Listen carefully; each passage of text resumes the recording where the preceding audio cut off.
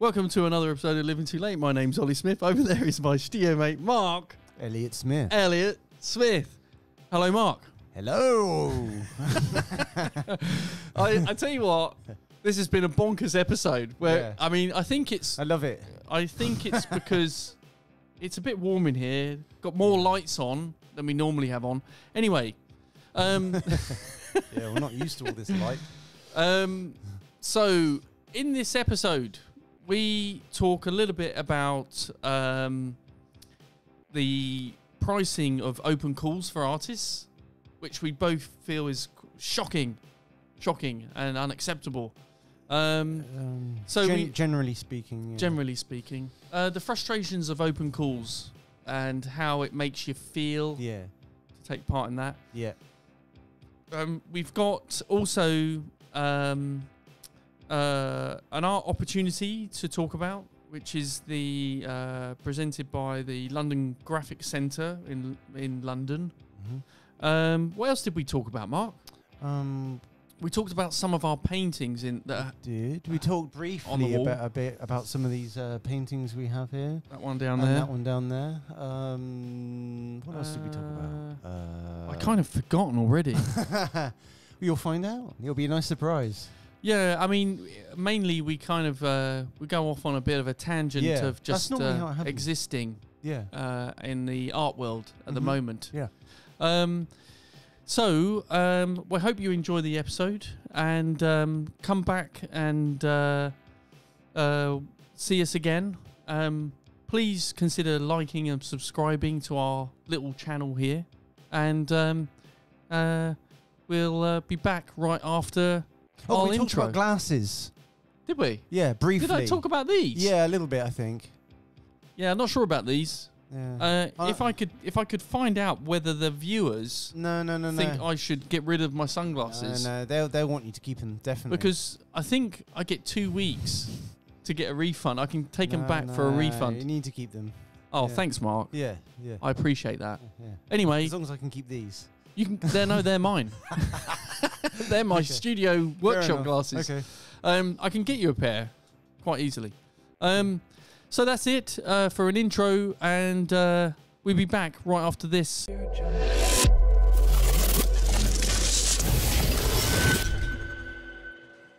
Heavy. This is quite the opposite, actually, isn't it? When you think it's very summery, it's very light. Very summery drink.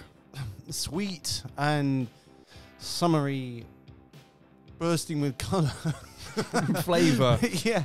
Flavour, whereas Doom Bar's like a proper, it's like a grown-up man drink, isn't it? Doom Bar is, it's about the seriousness of adulthood. Yeah. And this is like skipping through the fields. Look at it. Exactly. It's kind of like it's actually got sweet and juicy on the can. Exactly. It's lovely. So we're lubricating the cogs with some lovely Thatcher's Blood Orange cider. Yummy it is too. And it's a good one. Yeah. Thanks for going to get that, Mark. That's fine. You're a diamond geezer. Oh, yeah, thanks. Yeah, I've been called that a few times, actually. I was about to say, it's these new shades that I'm wearing. Yeah, that's right. On the camera, they look kind of dark, but actually, in person, you can see in. You see my eye? Yeah, absolutely. They're very slightly blue tinted. They're kind of like watery tinted, aren't they? That sort of swimming pool blue. Yeah. Quite like it. Yeah. I wasn't sure about them. I'm still not sure about them. No, you've got to keep them because it's like I said. Hang on. Go on, carry on. Oh, good. You've got the Ricky Wilson look. I love the way you said that as like a sheepish. Look, can I say it? I can say. I will say it. Yeah. I think so. Yeah. Ricky, I still don't know who that is. Ricky Wilson. Okay, I don't know what he sounds like. They will know. Well, some of them will. I don't know who that is, but and I don't know what he sounds like as a person. I think a bit like you, actually. Does he? Yeah. What? Yeah. You mean I'm not unique? Sounded. Bit hard not completely. Oh. Anyway, that's all right. It's fine.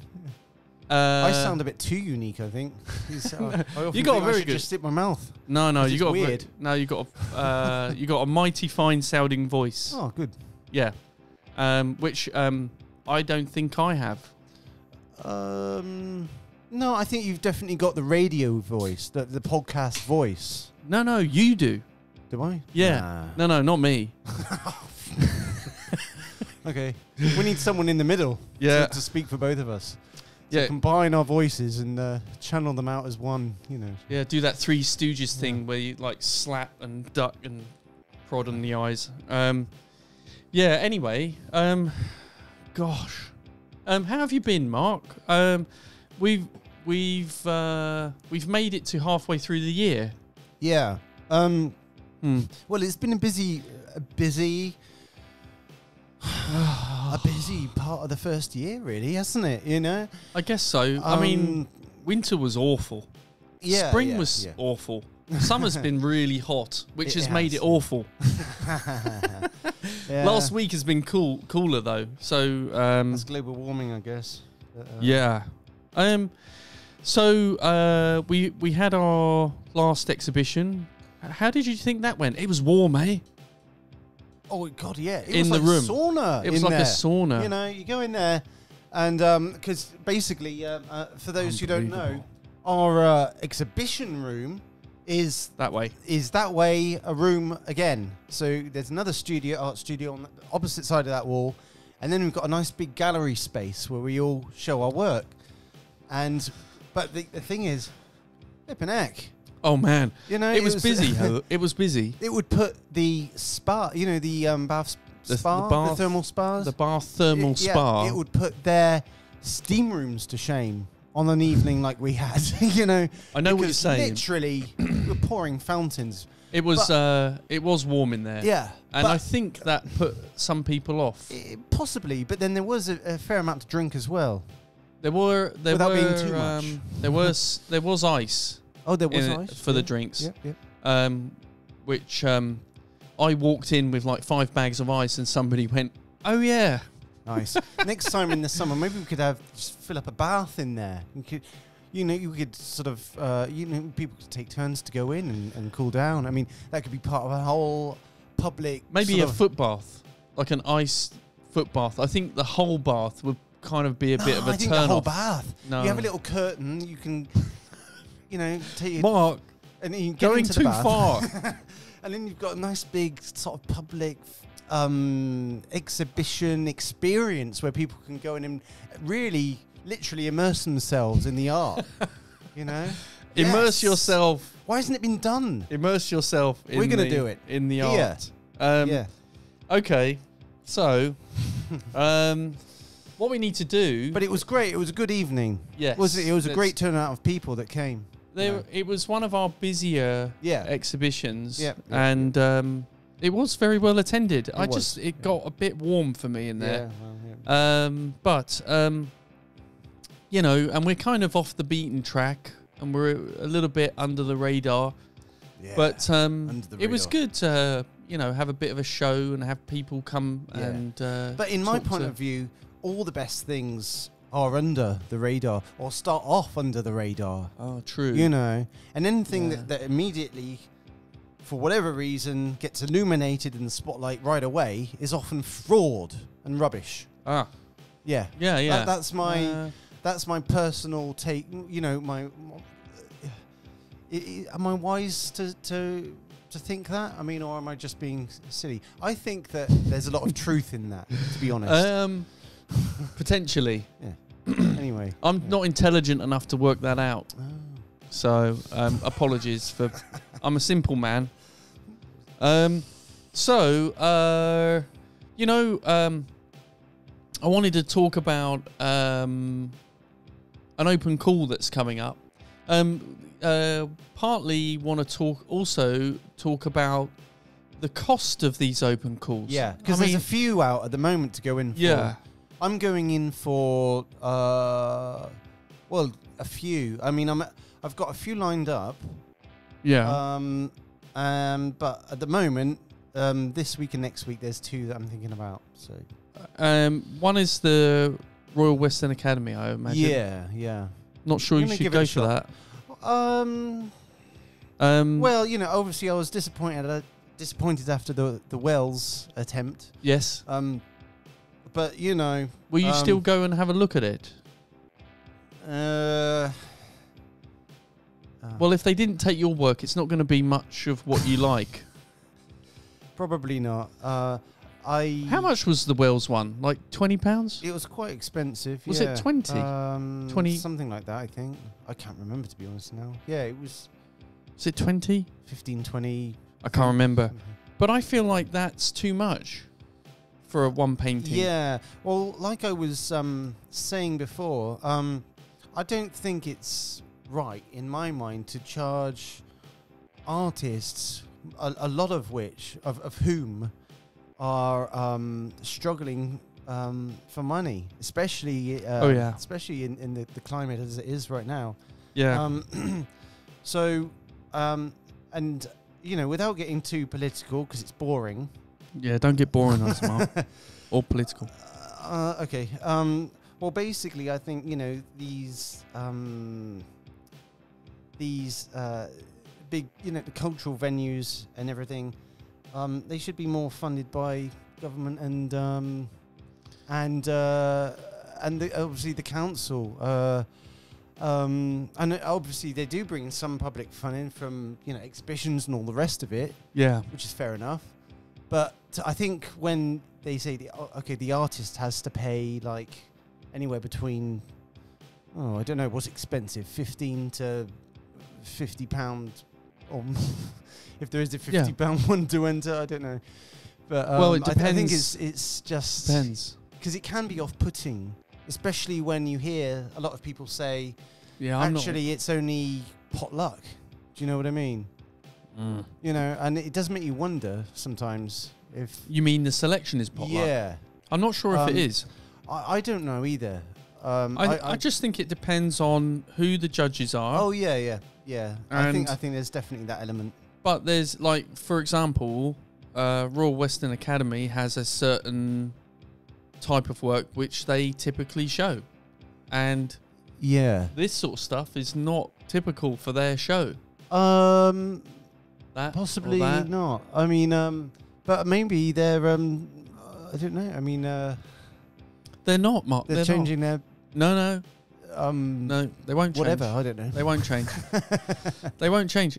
So, I mean, it really depends. They have on the judges, I guess. They have judges for entries, and they get a lot of entries. Yeah. But what did you say the cost was? £25 a painting. I can't remember now, to be honest. No, you said it earlier. Like £25 per painting application to enter. It might be. So you want to put in 2 paintings? That's £50. It might be around that. Yeah. That's really expensive. Yeah. For an application, considering how many applications they get. Yeah, I mean, if it is that much, then I mean, it really bugs me, you know. Like I was looking at art opportunities, and I don't really want to talk about art opportunities because I feel like it's a big money making game where people are. You think it's a con? It's not, but there's so much emphasis on promoting and advertising these events and getting artists that have totally, most of us are broke, struggling to still make art, and yet we're the ones applying. We have to pay, and we're paying the galleries the money to put. It's just another revenue stream for them. Yeah, and well, it's to like, us, it's like, hang on a minute. Yeah. If I apply for a couple of shows a month, that's a lot of money. Yeah. That I can't afford. I can't even afford a pot of paint that's worth 40 quid, let alone. No, well, that's right, you know, and what there is something else I'm concerned about, which is that and without getting too political again. Oh, he's doing it. Go on. I'm going to keep this short. I'm concerned that about a potential divide between artists that can afford to become successful and artists that can't afford it and therefore just get marginalised and brushed off the edge. Yeah, pretty much. I think you're on something there because I think that happens a lot. I think it's wrong, and that's really elitist. And but there's also the side of it which is it's not elitism. Well, what is it? It's a class thing, isn't it? It's classist. Is that a thing? Well, I think it's a bit of both. It's a bit elitist. It's a bit classist. It's the system. The problem is, you know, everybody says one of the ways to get commercially successful, like get some money for the work that you make, is to buy your way in. And that is like joining in with art fairs, which cost thousands. Exactly. Like one art fair, thousands and of then pounds it's gamble as well, in. because you might not sell anything, you know. Why? I mean, the reason it costs a couple of thousand or several £1,000s to join in with an art fair is because of the popularity of that art fair. So the space is valuable. So they think they basically charge whatever they want for the space. And the problem is that space, often you'll find that it increases in... But those big... Per year, you know, so... Those big art fair spaces are really expensive to hire. So they need to... every cube, every square meter of that exhibition hall, wherever it is... It makes it really difficult, especially if you've got big work like mine. Yeah. Because, say... I mean, there are some art fairs that you can say, you know, you submit your images or whatever to whoever's doing it, the organisers or people working, and they'll look at your work and they'll think, okay, this is good, this can fit in with the fair. Now please pay us, you know, however many £1,000 to have a wall space 150 centimeters squared. You know, and that's it's unrealistic. Just about enough room to get one of my slightly bigger paintings in, and that's it. And if you don't sell it, you're in a lot of debt. Oh yeah. So it's a massive gamble. Considering, I mean, just think of the stress that creates. It's not worth it. I just don't know. I mean, we see a lot of sort of artists on Instagram being incredibly successful with very mediocre work, and it's like, and they come out with, seems to be the way, oh, if you marriage your art creativity with business, you're unstoppable. And it's like, no, you're lucky where you are based and who you know is what got you started, and for some reason you've convinced yourself that you're good at both art and business. Not at all. It's just out of position. Really, only a very small minority of artists are really good at business. You know, that's the thing. You know, including me. I mean, well, not including me, because I'm not very good with the business side of things. Hugely, I do what I can, but I'm definitely not an expert. No. And I admit that, you know. I mean, let me ask you this. How often do you post, like, social media posts about your studio practice? Like, do you do it every day? It varies, yeah. Do you do it daily, though? Not daily. I mean, at one point I was doing it daily, but didn't really seem to... change anything. No. And obviously the Instagram's algorithm's totally gone down the pot now. So, you know, you can't rely on certain platforms as you once could, which is really unfortunate. These are pretty good, eh? Yeah. Blooming good. Cheers. It's a bit it is a bit sweet and juicy for me. It is very sweet. Very sweet, very juicy. But I think this is going to go well when I move on to the gin later on. Yeah, it will. In fact, you could probably put gin in that. Yeah, you could pour that into gin and drink it. It'd be really good, wouldn't delicious, it? Delicious, actually. Yeah. In fact, I might do that as well. Oh, but, yeah. So sorry about the heaviness of the.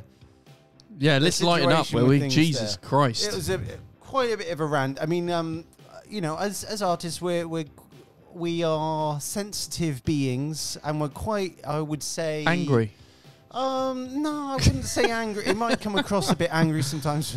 But I think very maybe passionate. Passionate.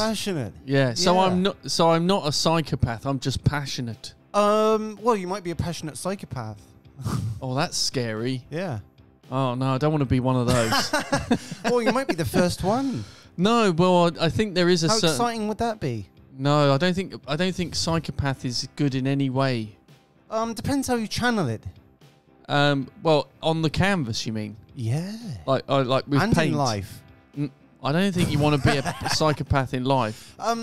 No, I mean maybe not so much to other people, but in just in your way of being, maybe privately, and obviously in your art practice, your creating of artworks. Yeah. Yeah. I mean, you can be. That's your place, isn't it? To be who you are. You know. Let's just say passionate about your authentic creativity. self. Yeah. Let's ignore. Let's put that psychopath part to bed. Like, we don't want to focus on that bit because people might start getting worried about you. Well, too late. That's fine. Right. Let's. I want to talk about. You know, we've talked a little bit about. Sorry for tutting right into microphone there. So we were talking a little bit about the disgusting. Sorry, it's the gas. It's the bubbles. Gassed. It was the bubbles in the Thatcher's blood orange. Very fizzy, very fizzy. Yeah. We were talking about the sort of price gouging of these bastards. Well. These bloody art group bastards. Yeah. We don't name anyone particular. No. But the open calls, the prices need to come down, guys. You remember when it used to be like, 25p to apply for an art exhibition? No, I'm just kidding. But it was, they were like £10, right, or like £15 at the most. And now, like the minimum price for an application is 25 quid. Like, I mean, I guess it depends on. I mean, it does seem to be a lot of galleries or institutions in general.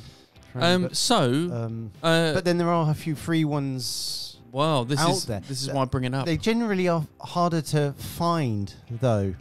Yeah, you don't often see a free exhibition open call. No, and I think it's because they're not advertised as much as the ones where the paid ones, exactly, that make loads of money and can afford the advertising. Exactly, yeah, that's it. That's why, yeah.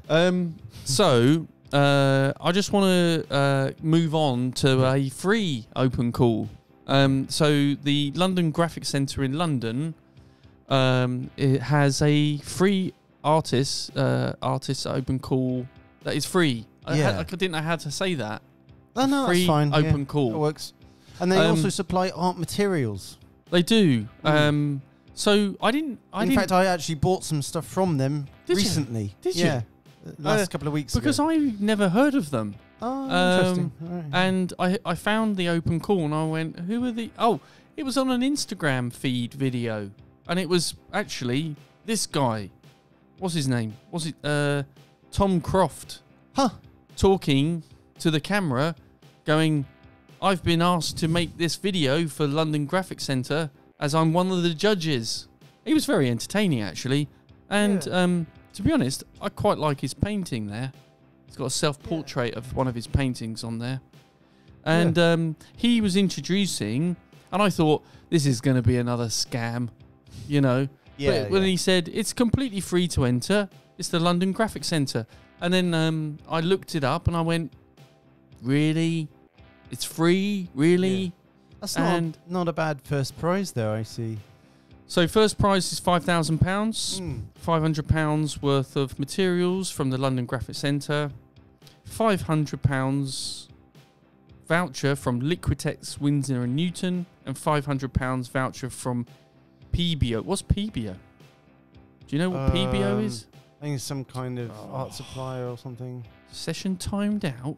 Oh, how What are you silly! talking about?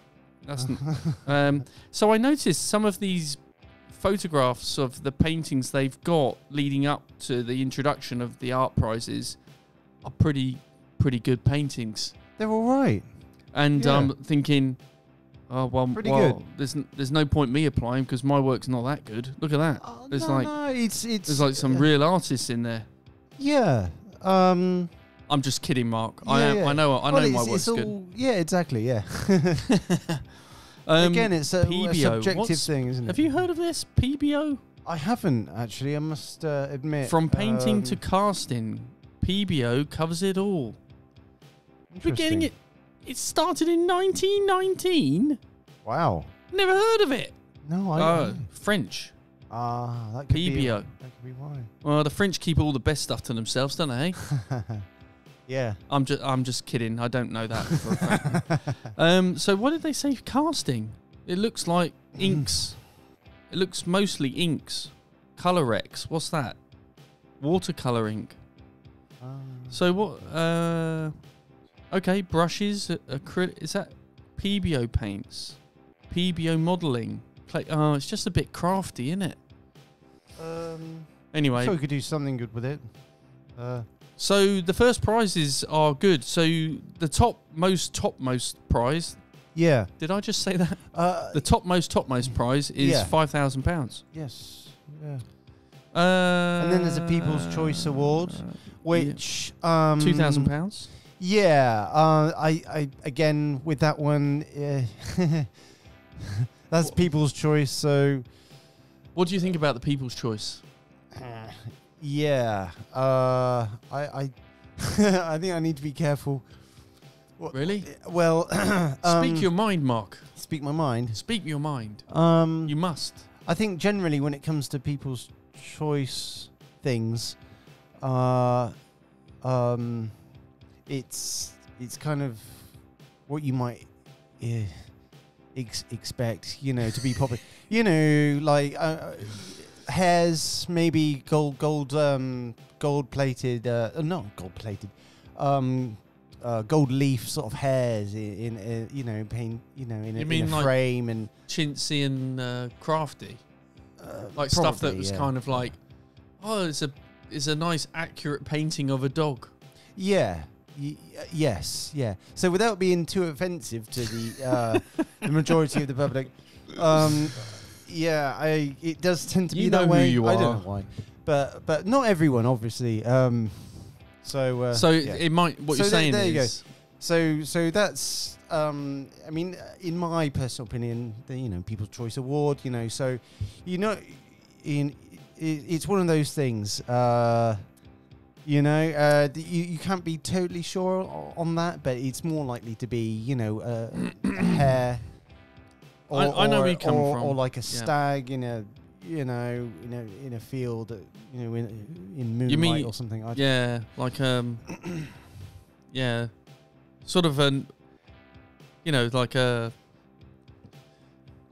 accurately painted historical landscape.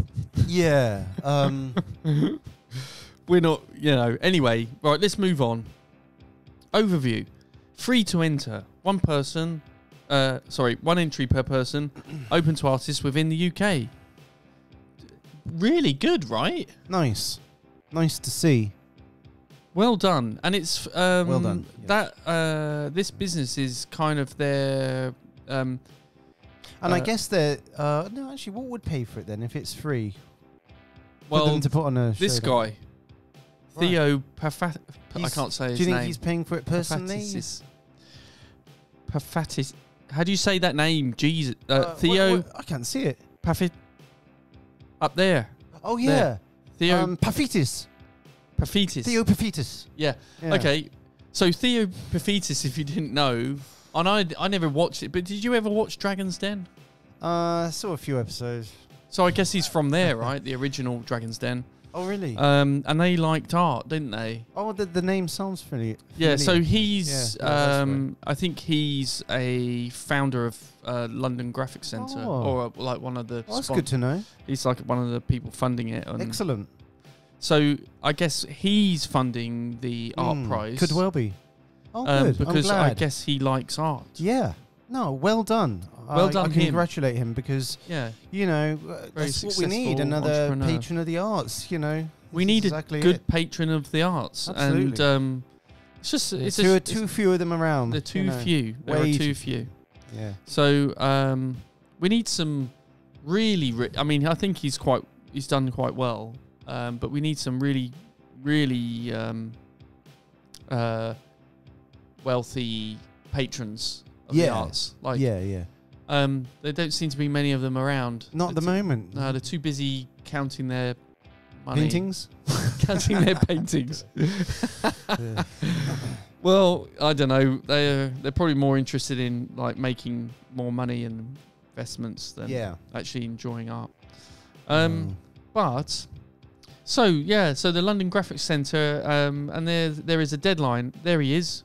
Theo Pafitis. Oh, yeah. There he is. Do you recognise him? Yes, yeah. So the judges, we've got Kate Brinkworth. I remember seeing Kate's work on Cork Street, and she was doing like candies. Oh, nice. And you see this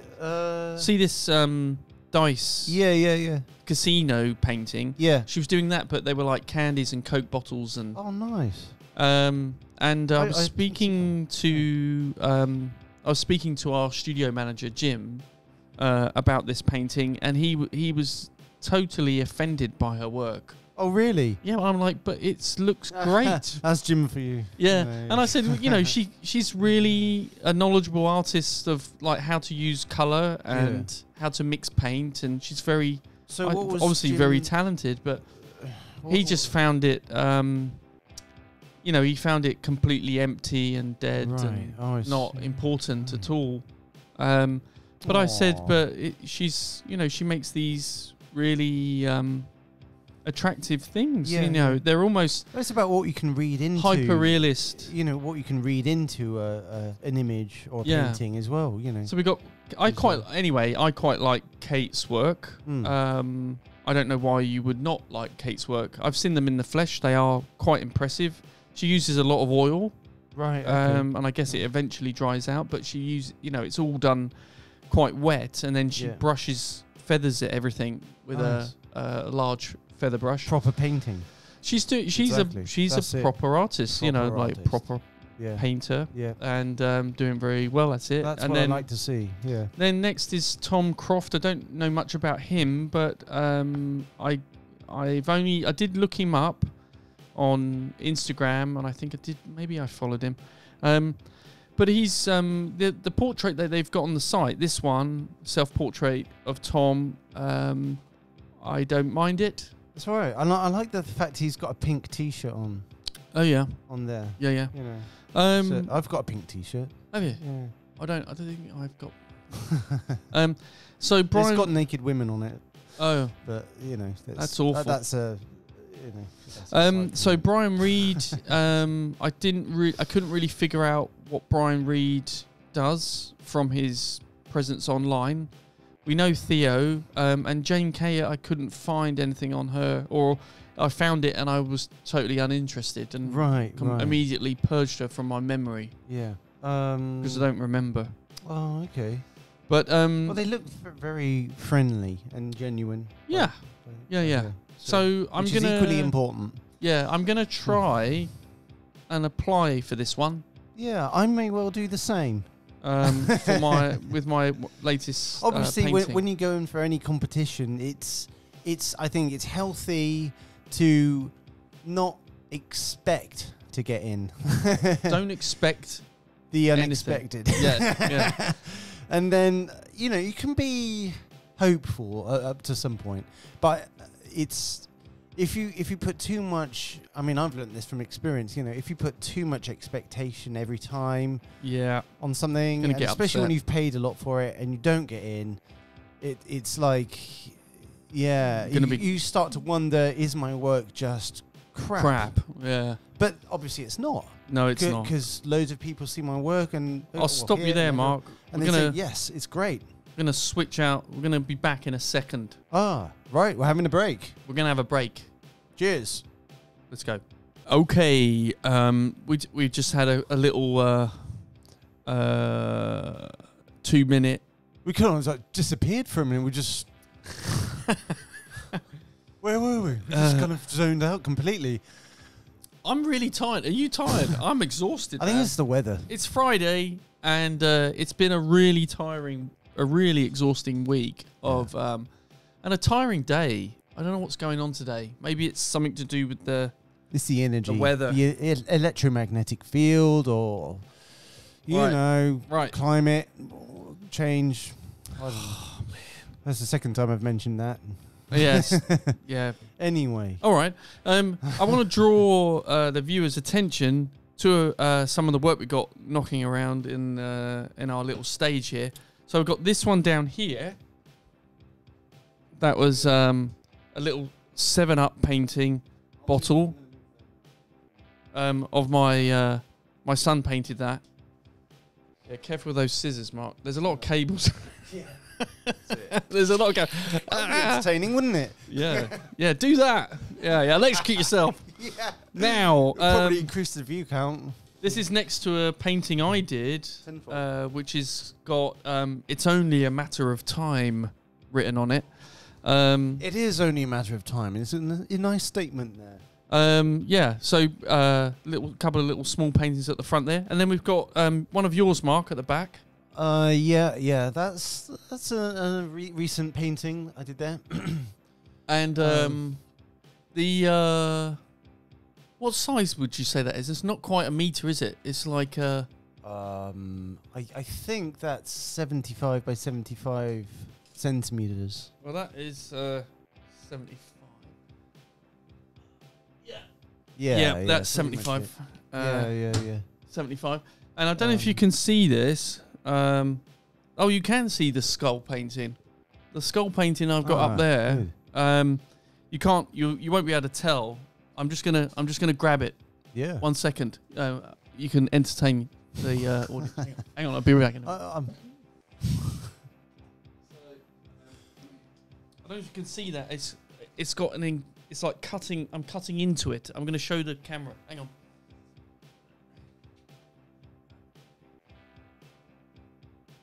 And that word on there says place. Know your place. Yeah. So how does that connect with the work, would you say? Because you've got a few kind of skulls with different words on, haven't you? There's one up there that's out of view that says time. Time. So you've got time and place. So yeah, they kind of would make a good pair, wouldn't they? It was a series of work. I was doing skulls, and some people are very confused about my skull paintings. They're like, why? Yeah, but that's what you expect from contemporary art, is to not always know, and that's a good thing. Yeah, and to be honest, I didn't know. I still don't know why I was painting skulls. So I did. I don't think it's important to always know, as long as you can expand on it and work with that. That series was called "The Living Too Late Skulls," named pre the podcast, which came out of just my fascination with living too late. The phrase "living too late," which we both know. What's that saying? Session timed out. Oh. So we both know, living too late was I only know it from the band The Fall. Yeah. Living Too Late as a song, which is our part, a fraction of that tune is our background music. And the Living Too Late series skulls I was trying to incorporate meaningful words. So I had place, time. What else did I do? I completely forget what. Yeah. So there are more than that, but So and it's a bit of a mystery, really. The skulls and the patterns, and some have got flowers on them, some have got exactly. But butterflies, leaves. that's the thing. When I think it's important to leave room to read into what pieces of art. Yeah. And simply by doing that and continuing with that, the concept, things you will find meanings emerge from the murkiness of the human psyche. Yeah, they're kind of there's a sublime attitude to it. In the same way, I could say with my work, even though it's a different thing. Obviously, it's purely abstract. I What were you going for with that one then? I mean, there was obviously a starting point. Well, the starting point was right at the center. Right in the middle of the painting. In fact, I would say that the starting point generally is at the very center of every painting I make. Is it really? Yeah, it begins at the center, even and if... it expands out like the universe. Yes, exactly, yeah. And that's exactly it. Awesome. Yeah. I love it. Yeah, that's exactly do how you it know works. do you know who we should probably... wouldn't it be amazing if we got someone like Brian Cox to talk about your paintings? It would. Yeah, that would be great. Although he's very scientific-minded about things, he's not very open to the spirituality side of things. So, I mean, I am. So maybe that would actually create an interesting dialogue. Dialogue. Yeah. Perhaps you could challenge his position on. Oh, I definitely would. Sort of faith and I don't know. I mean, I could listen to him all day long, I think. Yeah. Just love hearing him talk in his sort of it's very soft, dulcet tones. Exactly. Yeah, it's a very meditative voice. Yeah, it's one of those things. I don't know if you can. Can you remember what he sounds like? How to? Well, he's got a sort of slightly northern accent, hasn't he? Yeah, and he's very slow speaking. Did you know that the sun was born 50 billion? No, not billion. I don't know how old the sun is. But no. I think you were on it years ago. Yeah. Very good, Mark. That's a very good impression. Yeah. But I mean, it's pretty fascinating stuff that he talks about. Oh, and absolutely. I love it when he starts talking about the scale of things. Yeah. And when he explains like life on the potential for life on other planets, but then talks about those other planets, like those millions and millions of planets. I'm fascinated by it too. I must admit. I mean, I love space. Yeah. I love. I've always had a fascination with that since a boy, I guess. The cosmos. The connection, knowing that we're part of something so huge. Yeah. And every single war and divide that we create on Earth is just so pointless. Yeah. And so stupid. Do you know what I mean? Yeah. It's the pale blue dot image, isn't it? It is, yeah. The what I was in there was a fact that I heard Brian Cox said about even though there are all these other million potential Earth-like planets, he said if you look at the age of the Earth and where we are in the solar system and how old the planet is, all these other millions of planets that are potentially could be similar, they need to have so many millennia of stability. He said it's quite unusual considering where they are and their position in the universe. If they're closer to the center, we're much further out. So if the center wouldn't have they haven't had time to Isn't that interesting? develop. I think so he said you need stability to get a planet with life on it, and we've had that stability for so many millions of years. Yeah. So billions. Millions. I don't know. Is it billion? I don't Probably know. billions. Anyway, Millions. Why are we talking about the universe? Oh yeah, I kind of see your paintings as a kind of explosion. Yeah, it is a bit like. There's something else that Expandingness. particular one reminds me of as well. I don't know if anyone's seen any images of when they fire very minute atoms down the what's it called? Like one of those, like the CERN. CERN, the Hadron Collider. Hadron Collider. Yeah, that's it. And they explode. Well, this is very Brian Cox. Yeah, true. I mean, he might have made a point of that actually before me, but it kind of reminds me of that. You know, when they see fascinating. You know, so yeah. And you know, they project atoms almost at the speed of light. Yeah, yeah. And then collide them. It's incredible, isn't it? Then they collide them. Yeah. Do you remember when they first did it? What are they really looking for? That's the question. I mean, it's a huge More amount answers. of money to what? Though? They're looking. I mean, for the meaning of everything. Well, they understand. They want to understand the conditions of the Big Bang. Yeah, yeah. So then, if they discover and they're looking for it, dark matter as but well. it's still, apparently it hasn't been producing data accurately for very long because it broke. Oh dear. And then, so we've only had a few years of experiments. Fascinating. So, yeah, but it's pretty amazing. I don't know if you remember this. It is interesting. When they first had that machine running, nobody knew what was going to happen. Huh. So everyone was speculating. But what if it's going to create a black hole? Yeah. Like what if it just explodes and then you know we get destroyed? Well, that might still happen. You never know. When you stop messing with these things, you know, you've already created the bomb. What if the atomic bomb? What if it collides in a unique way and then causes a chain reaction? Yeah.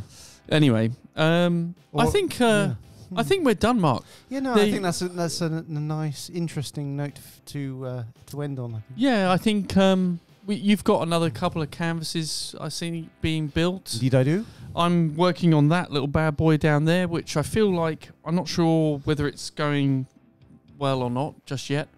I'm experimenting with cutting. I'm cutting back into an old surface there, so it's going to be very complex and noisy. Nice. Lots going on in there.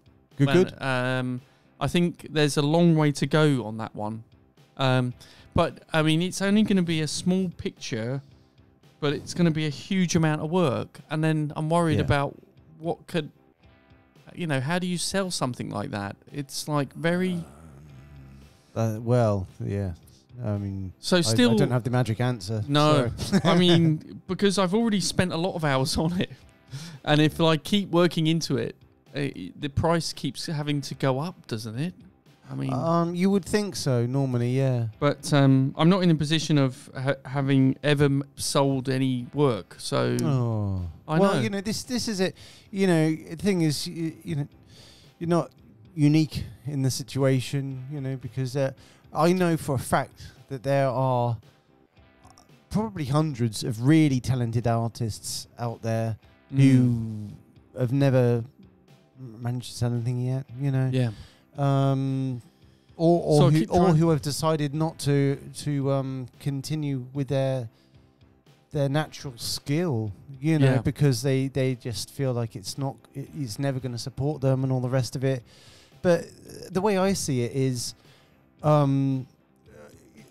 why put your belief in any other system that you think is going to support you?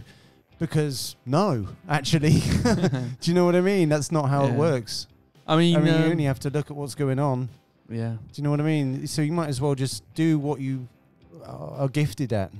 Yeah, I mean, but it is if you can't make a living with that gift, you have to find a way to make a living. But what if it is a living though? I mean, it could be a living. Yeah. What if it's a living without necessarily bringing in a regular, consistent income? If you can survive on it, great. If not, then you need to perhaps find a more practical way of making money. I've had to, live pretty frugally, to be honest. It's a balancing act, I guess. You're prepared to. I know where you're coming from. Do you know what I mean? It's not the same for everybody. No. I mean, and those with you've had children or whatever. Yeah, we've got. Me personally, and I'm sure there's lots of people out there, is got family commitments where you need to go and find somewhere where you can get a salary because you need to pay the bills more regularly than a painting can afford. Yeah.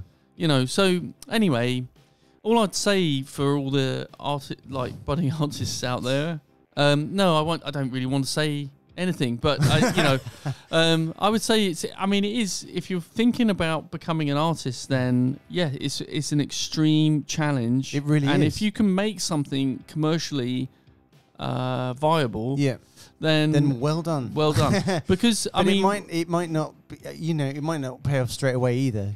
But some people seem to tap into, like, they get a certain type of artwork which is considered like what was that, like the public favorite. Yeah, well, that's it. I mean, going back to the competition, the open call, the public choice. The public choice is kind of there's that type of that artwork. Particular market, isn't it? Everyone, there's a market for whatever sort of art that you're doing. Obviously, with abstract work, especially if it's contemporary like mine, then I know that market is going to be much smaller. Yeah. But that's just me.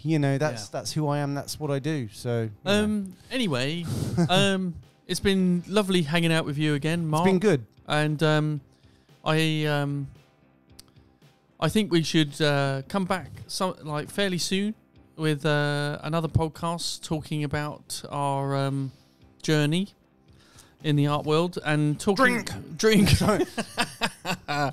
Father Jack, my inner Father Jack just bursting out there. I was trying to hold him back, couldn't do it any longer. Drink! Are you going to set me off? Yeah, gin. Calm down. Right. So on that note, we'll call it a night there, and we'll be back sometime in the near future. Yeah, we look forward to seeing you there, and we'll have a lot of interesting things to talk about. No doubt. I think more art news next time. Okay, yeah. Yeah, didn't have anything. I kind of didn't have any art news this time. Oh, that's fine. It's still interesting, valid content. Yeah. Okay. So that's it. That's it for another episode. And like I always forget to mention, if you haven't, you should probably like and subscribe right about now. Yeah. Do we have a button? A magic button somewhere? There's a button. I see some people do this. Like, put the button, somewhere ring the around bell. Here. Yeah. I'm just going to point there for now. It may not be there eventually when this has been edited, but who knows? You mean after 3, Mark? 1, 2, 3. Yeah. Okay. That's it for tonight. And how do we finish? I forget how we finish. We finish with